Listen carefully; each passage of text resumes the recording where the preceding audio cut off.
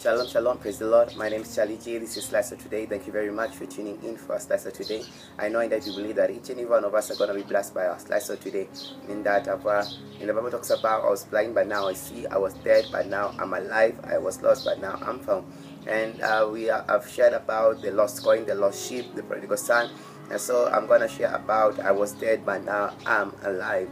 I'm alive. In that there are a couple of songs that usually saying that I was a dead man walking, I was a dead man walking, but Jesus Christ, He called us out by name. By Jesus Christ, He called us by name, and it's gonna be a wonderful journey. It's gonna be an explicit journey, and that each and every one of us are gonna be found having.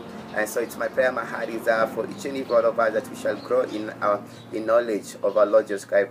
In the Apostle said that I consider everything as lost for the excellent knowledge of our Lord Jesus Christ. Our Lord Jesus Christ said that this is eternal life, knowing God the true God and Jesus Christ the Son whom He sent. And so the more we continue on knowing God, the more we continue on experiencing this eternal life. This eternal life doesn't start when we die, but it began the day that you receive Jesus Christ as Lord and Savior. That's when that's when your life with Him began. And so let each and every one of us always be glad that we are born again. And that's the theme for our month, in that I'm glad I'm born again.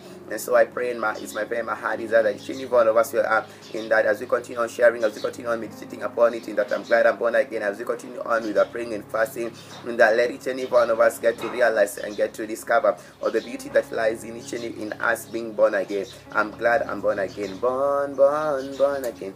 I'm glad I'm born again.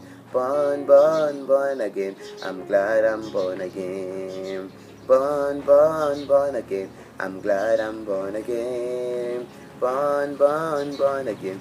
I'm glad I'm born again. And so I don't know in what area the Lord is calling you to. I don't know in what new thing the Lord is calling you to. But it's my prayer, my heart is that you shall trust Him, trust in the Lord, and lean not on your own understanding, but in all your ways acknowledge God. In all your ways acknowledge God. And so there's nothing in that for each and every one as believers, as Christians, in that we should always live the kind of life that the enemy not be able to bring us down. The enemy not be able to make us stop stop following the Lord. In the book of Acts talks about the early church, and now Peter, full of the Holy Ghost, stood before a multitude. He was preaching to them the word of the Lord about the believers in the apostles who were persecuted, and then they prayed for boldness, and they prayed for boldness, and they were glad that they were persecuted because of the name of our Lord Jesus Christ. And also let it be encouragement to each and every one of us. Blessed are those of whom are persecuted because of His name. And in the month of October, we shall be looking at them. Beatitudes. In the month of November, in the month of November, we'll be looking at them. The Beatitudes, and I know and I do believe that each and every one of us are gonna be blessed. And so I was lost and now I'm found. We have looked at it, and so this week we're gonna be looking at I was dead, but now I'm alive. I was dead, but now I'm alive. So let us pray. Almighty and ever-living Father, in the name of the Lord Jesus Christ, I'm grateful for yet another opportunity and a privilege given unto me, O God, to share your word, O God. And dearly Father, let the entrance of your word bring light and understanding to the simple, O God, for the glory and honor of the name of God. Your word is already established in the heaven, O God. And dearly Father, how I speak that your word shall be established in our lives, O God, for the glory and honor of the name of God. For each and every one of us, O God, a God who knows of our heart desires, O God, a God who knows of where we are, O God, a God who knows of what you're going through, of what we are going through, O God. And dearly Father, how I pray that your light shall shine, dear God, to each and every one of us, O God. For our enemies have no reason to gloat over us, O God. We may have fallen, O God, but we rise, O God. We are in the darkness, O God, but your God is going to shine your light upon each and every one of us. God is going to shine your light upon each and every one of us, O God. Be magnified and be glorified. Dearly Father, let your word be a seed in our hearts and be a fruit in our life. And this I pray of faith that I pray in the name of the Lord Jesus Christ. Amen. Yeah, as lesson of today, we are doing the book of John. Just 21 chapters. It was 21 chapters, and so I usually encourage people to take part. And for me, I usually just speak a verse and get to share on it. In that many verses usually encourage me, but I usually just speak one. And so for any one of us, in that when we commit ourselves into studying the word of the Lord. And that in the book of Ezra, it says that, and Ezra devoted his life to study the word of the Lord, to practicing it and to teaching it to other people. In that, as we're studying the word of the Lord, practice it, and whatever works out for you, and whatever you find that it's real, whatever word comes alive in your life, in that, then you can be able to share it with other people. And Ezra devoted his life to studying studying the law of the Lord, the word of the Lord, the law of the Lord, to practicing it. And so it can be practiced. It's meant to be practiced. It's not for each any word of God. That's why James writes and says that let us not only be hearers of the word, but also doers of the word. Let us be found being doers of the word, because those of whom shall be found, those of whom are doers of the word, the ones who get to profit, they are the ones who get to benefit from the word. Ezra devoted his life to study the word of the Lord, to practicing it. And so it's meant to be practiced. It's meant to be incorporated in our day-to-day life. And so yes, so today we are going to be looking at the people who are Lord Jesus Christ raised back to life. There are the people who are Lord Jesus Christ raised back to life, and so I'm going to be sharing about it. And so our first one is going to be Jairus' daughter. I'm trusting the Lord that I'm going to be doing one per day, one per session. And so in the book of Luke chapter 8 verse 14 or 41, let's see. Yes, verse 40. It's gonna be quite a journey, but let's journey together. Yeah, in the book of Luke chapter 8 verse 41, it says, when Jesus returned to the other side of the lake, the people welcomed him because they had all been waiting for him. People welcomed him because they had been waiting for him. And so, yeah, wait upon the Lord, welcome him. Today I'm using my Bible. It's a Good News Bible. I don't usually like carrying it, but I have to carry it. I hope you have seen why I don't like carrying it, but I have to carry it. Yeah, waiting for him. Then a man named Jairus arrived. He was an official in the royal synagogue. He threw himself down at Jesus' feet and begged him to go to his house, because his only daughter, who was 12 years old, was dying. His only daughter, who was 12 years old, was dying. And so there's nothing as bad as death. There's nothing as bad as that separation. And here we are seeing that the daughter was 12 years old. And we all know the story of our Lord Jesus Christ. When he was 12 years old, he was left in Jerusalem. He was left in Jerusalem by his parents. And then after a day, the parents were looking for him amidst their friends, amidst their relatives, but they could not find Jesus Christ. And then they went back to the temple. And going back to the temple, they found our Lord Jesus Christ in that he was seated with the elders of the church, and he was asking questions. He was inquiring from them. That's the same thing with many believers. That's the same thing with many Christians, in that they go to church, they hear the word of the Lord, they say all their amen, they say all their hallelujah, but when they come out, they are without the word. Jesus Christ is the word. And many people don't realize that they have left without the word.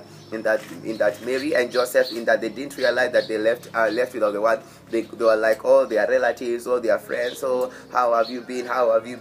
They forgot, in that they didn't remember that they didn't realize that they had left the word back. They left the word back. And so for me, I remember of the last sermon that I had on Sunday. I remember it. It was from the book of Isaiah. Yes, the story of Isaiah, and we prayed a lot. I remember, because you see, as in, and the enemy surely comes to snatch. For us, from us the word, and so let it not be snatched. And so don't leave. And so you are seeing here 12. 12 is usually a number of establishment. 12 is usually a number of establishment. 12 is usually a number of governance establishment. 24 is usually a number of like in the Bible, read about, in the book of Revelation, we read about the 24 elders. The reason why the 24 elders are usually bowing down before the one who sits on the throne is because each and every time they look up, they behold his glory anew. And so they bow down again. They look up, they behold his glory anew. They bow down again. They behold his glory anew. They bow down again. In that God has given unto them a free will. In that they don't do it religiously. But they do it out of revelation. They do it willingly out of revelation, because of what they behold. And so our Lord Jesus Christ, when he was 12 years old, 12 is the number of governance, establishment. Yeah. And so here there's a daughter who was 12 years old, and she was dying. In that the dad was looking at her, Jairus. He was an official in the loyal synagogue. He threw himself down at Jesus' feet and begged him to go to his house because his daughter was 12 years old, was dying. And he knew that Jesus Christ, our Lord Jesus Christ, in that we shall continue on reading about it. As Jesus Christ, I don't want to go beyond, I don't want to go ahead of myself. Yes. I just went along. The people were crowding him from every side. Among them was a woman who has suffered severe bleeding for 12 years. And so 12 years, I heard this from John Gray. Yeah, John Gray. And then he was saying that this woman with the issue of blood was going through the issue of blood in that the lifespan of Jairus' daughter. He was going through the issue of blood, the lifespan of Jairus' daughter, 12. In that when she was born, another lady was in pain. When she was born, in that house there was celebration. In that house there was jubilation. Sorry, I don't know the word, of the pronunciation of that word well, but I'm saying it. Jubilation, celebration. There was all celebrating. Oh, a child has been born. The only daughter of Jairus had been born. I don't know if he had other sons, but that's something for each and every one of us to ponder on him. And then this is a lady. And then I remember one time I was traveling to town, and then the Holy Spirit of God, the Holy Spirit of God was like, reminded me of this word, and so I shared, telling if there's any lady having an issue of blood, at the same way that the woman with the issue of blood touched the cloak of Jesus, in that I was speaking healing to them, because the word of the Lord is relevant to each and every one of us. And that's why I've said, as you study the word of the Lord and practice it. I want to be a practitioner. Yes. I want to be a practitioner of the word of the Lord. I want to be a doer of the word of the Lord. I want to really do it, so that I can reap of his benefit. Among them was a woman who suffered from severe blood for 12 years. She had spent all she had in doctors. And so how do you know it's spiritual? You know that it's spiritual when the things that you are doing are not helping out. When you sing, because the enemy comes to steal, kill, and destroy. Stealing. He just drawing from your account, drawing everything you're having, and then you're left with nothing. And so she had spent all she had on doctor, but no one had been able to cure her. She came up in the crowd behind Jesus. And the other version that said that she ended up being even worse. It ended up even being worse. And you see, when it keeps on becoming worse, in that is for you to know that Jesus Christ is the one who's able to help you out. He's the one who's able to help you out. She came up in the crowd behind Jesus and touched the edge of his cloak, and her bleeding stopped at once. Because she had the faith. And faith comes by hearing, and hearing by the word of the Lord. I've ever shared of a testimony of another lady. When she was reading the Bible, she read about in that she got to suffer from I don't know if a leg was something of in a problem. And then she read about the angel of the Lord was coming down and they're stirring up the water, and then the first one who got into the water received their healing. And so she took water and then stirred it up, and then and then she dipped her feet there. Faith. And the bleeding stopped at once. Just asked, who touched me? Everyone denied it, and Peter said, Master, the people all around you are crowding in you. And so I was listening at this from Victoria Austin, the wife of Joel Austin, Victoria Austin, and then she was saying that press through. And then she was saying that in that there's a grace of pressing through, press through for your miracle, press through the crowd for your miracle. And so that's the same thing to each and every one of them. In that, don't allow the crowd to keep you from Jesus. And our leading verse for the month comes from the book of Luke chapter 18. The story of Lazarus. Luke chapter 19, the story of Zacchaeus. Luke chapter 19, verse 4. Verse 8. Luke chapter 19, verse 8. The story of Zacchaeus. That's our theme verse for the month. yeah, it's always good to remember. It's always good to remember of what we are standing with. Everyone denied it, and Peter said, Master, the people are all around you and crowding in you. But just said, someone touched me, for I knew it when power went out of me. And so if Jesus Christ realized that power left, it means that he was aware of the power that he was carrying. And the same thing with each and every one of us. Are we aware of the power that you're carrying? Peter in the book of Acts says that gold and silver we don't have, but what I have I give you. In the name of the Lord Jesus Christ, stand up on your feet and walk. This guy did not ask for a miracle. This guy did not ask for a healing. But Peter was like, silver and gold I don't have, but what I have I give unto you. In the name of the Lord Jesus Christ, stand on your feet and walk. Stand on your feet and walk. And so that's the beautiful thing. In that sometimes it's for each and every one of us as believers, as Christians, in that faith is crazy. Faith is crazy. In that faith cannot be understood by people who are carnal. Faith cannot be understood by people who are of the world. Faith is crazy.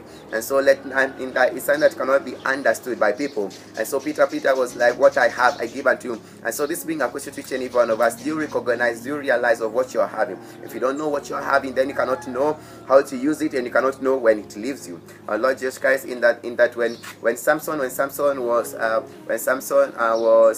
like playing with the Delilah, let me use the word playing, because many believers, many Christians, in that we should not play. Let us not be found playing, because when we are playing when you're playing in that we shall not realize of when something leaves us. And then Samson had not realized that the Holy Spirit of God had left him, and so he woke up trying to breaking the rope, trying to break the rope, but nothing happened because the Holy Spirit of God had departed from him. For us, the Holy Spirit of God has not departed from us, in that he still remains with us. But the thing is all about in that the Bible talks about, for God is able to do exceedingly abundantly, far beyond what we could ever imagine or even ask for, according to the power that's at work in us. And so which power is at work in you? That's actually the question, that's actually the challenge. In that for each and every one of us, different power actually working in us, depending on how much you desire, on how much you engage in praying and fasting and seeking the Lord. Everyone denied, and Peter said, verse 46, but Jesus said, someone touched me, for I knew it when power went out of me. The woman saw that she had been found out, so she came trembling and threw herself at Jesus' feet. Then in front of everybody she told him why she had touched him and how she had been healed at once. Just said to her, my daughter, your faith has made you well. Go in peace. I've shared about that. Going in peace. Salem. Shalom, shalom, Salem. In that the words of peace. So your faith has made you well. Go in peace. Your faith in that it was a faith in the Lord Jesus Christ. It was not a faith just like that, because if it was a faith just like that, she could have been healed in her home, she could have been healed in the street, she could have been healed before she went to the doctor's inn, she could have been healed anywhere. But she had to go to Jesus Christ. It was her faith in Jesus that had made her well. And then Jesus Christ had to speak to her, go in peace. Peace is very important, so that our healing will not be taken away from us. You see, when the devil takes away your peace, when the devil starts causing you a shaking, when the devil starts bringing to you a storm, in that things that were affecting you and they stop affecting you will come back. And then verse 59 says that while Jesus was saying this message, a messenger came from the official's house. Yeah, your daughter has died. He told Jairus, don't bother the teacher any longer. But Jesus heard it and said to Jairus, don't be afraid, only believe. Don't be afraid, only believe. And so this is the word I'm speaking to each and every one of us. Let us not be afraid. Let us believe. Let us believe. Let us believe. Let us not be afraid. And she will be well. The first thing, don't be afraid. The second thing, believe. Believe, see it, perceive it, and that thing is gonna be well with her. And so today I'm gonna speak about so today I'm speaking about I was dead but now I live. And so let us continue on.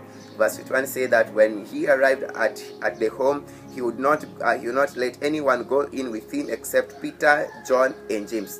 Sometimes in that the holding of hands when praying for the sick, sometimes it's never good, because you see here our Lord Jesus Christ, in that He just went in with Peter, James, and John, and we know that Peter, James, and John were is in a circle. And there's one time Peter was praying for Peter was praying for Tabitha, and then he told the women who are there, "You go out." He was left alone. Sometimes it's all about you alone with the God whom you know, you alone with the God whom you serve. In that sometimes when people are holding hands, some people can cause a limitation. In that for you are saying today, someone else is saying, God, when it will be your will, God, when your time will be right. In that you see all of this unbelief and belief, all this unbelief and belief that are there. In that anyone who is double-minded receives nothing from the Lord. And so for you who are not double-minded, you should not be those of whom are double-minded. And so here Lord Jesus Christ, in that he did not let anyone go in with him except Peter, John, and James. I have a brother called Peter and James, and my brother is called John. I was wondering why was the I among him? Yeah. Anyway. Everyone there was crying and mourning for the child. Just said, do not cry. The child is not dead. She is only sleeping. Hallelujah. Amen. This is a talk of faith. This is a talk of faith. And also me, I'm looking forward to raising the dead.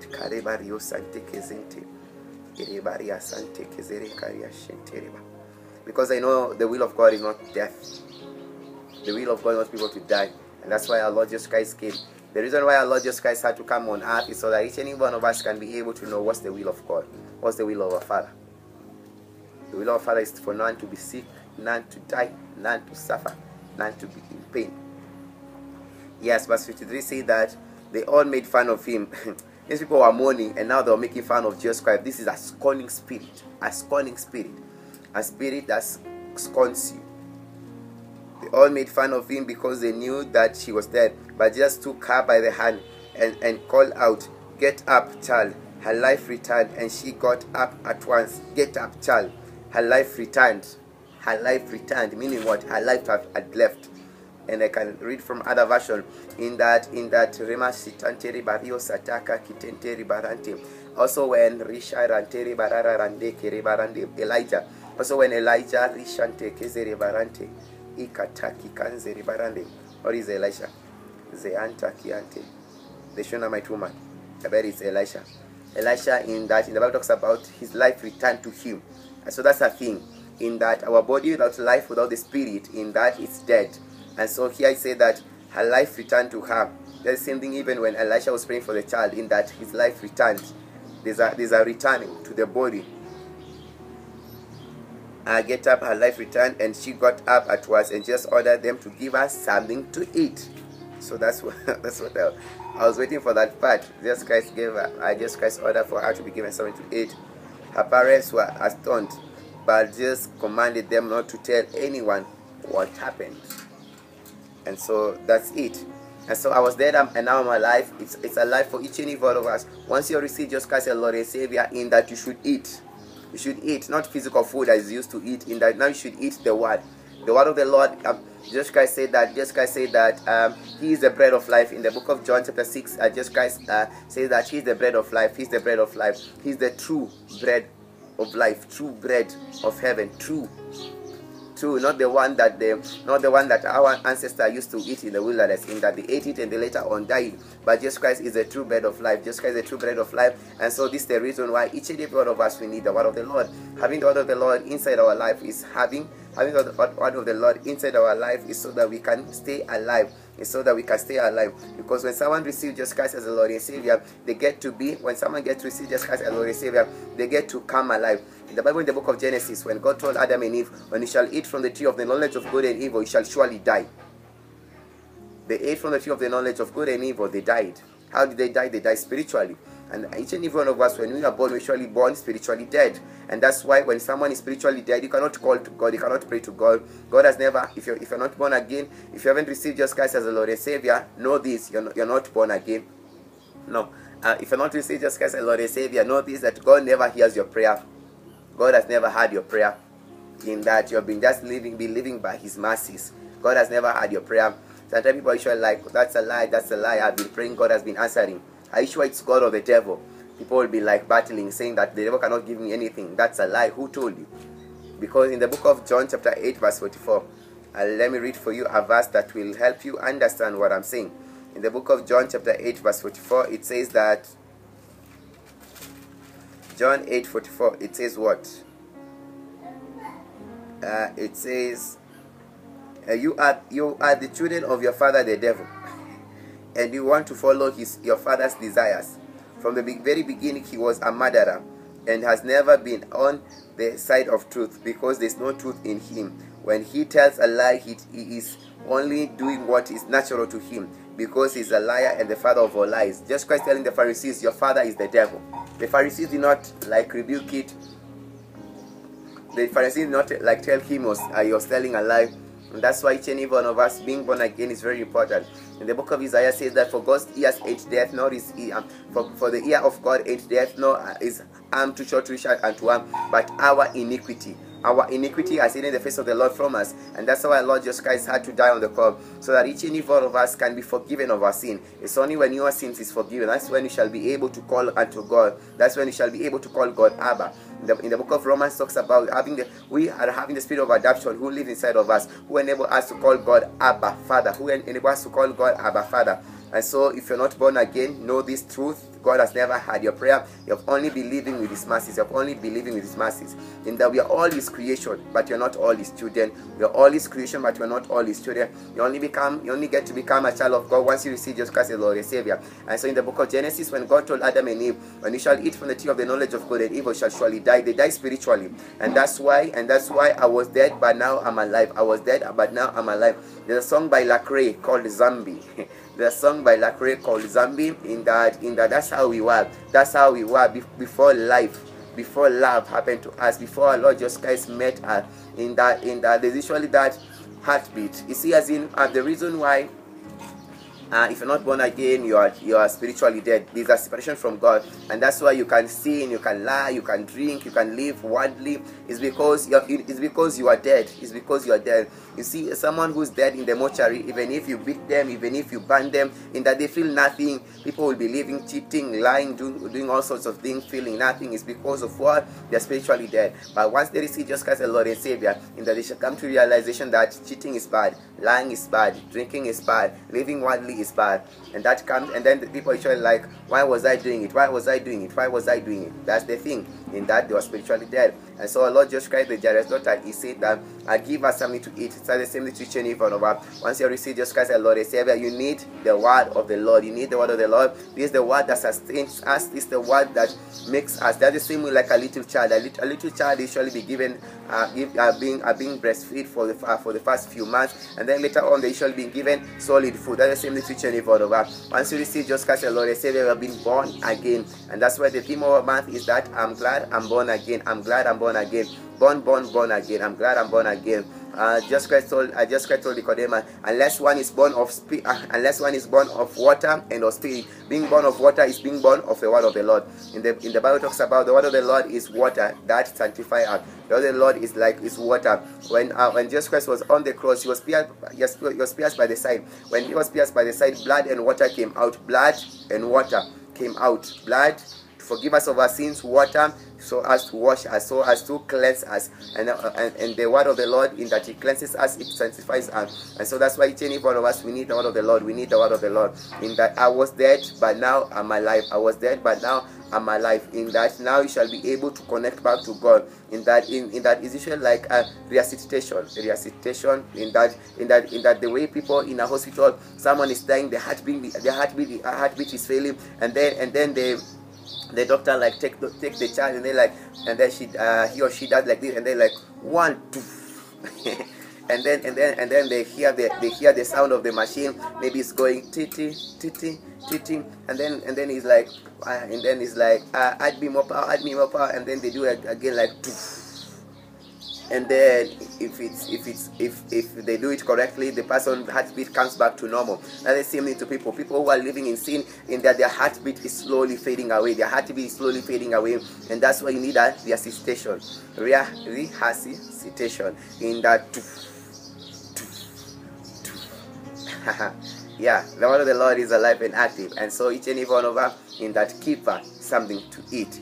We need the word of the Lord. And that's why this is called the Slice of Today ministry. As long as it's today, God gives us his bread. Our Father who art in heaven, hallowed be thy name. Thy kingdom come, thy will be done on earth as it is in the heaven. Give us this day our daily bread. Each and every day we are sustained by bread. And so it's all about each and every one of us living a life of depending upon the Lord, waiting upon the Lord. That's the thing about being born again. None of us will appear in heaven by mistake. None of us will end up in heaven and then you hear the angels telling you, surprise, welcome to heaven. And then you'll be like, oh, I didn't know I'm coming to heaven. In the for each and every one of us, you only end up in heaven by receiving Jesus Christ the Lord and Savior. So shalom, shalom. Until next time, may God bless you and keep you.